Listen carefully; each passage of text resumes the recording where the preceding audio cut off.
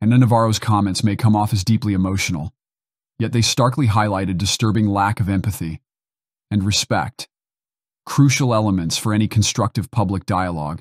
Biden had been up there giving that speech, men in white coats would have interrupted him and carted him off and put him in a padded wagon. I thought today I would wake up and the TV would be full of like doctors talking about Donald Trump's cognitive decline. I thought it would be full of Republicans hanging their heads in shame like Democrats did. Joe Biden had a bad 90-minute debate. He said it's one episode. That's what we've seen so far. What we saw yesterday was a replay of Trump's 90-minute constant rallies. It's too bad the bandage was just over his ear. It should have been over his mouth. Her remarks are not just seen as rude. They are perceived as downright disrespectful, especially considering the gravity of the assassination attempt.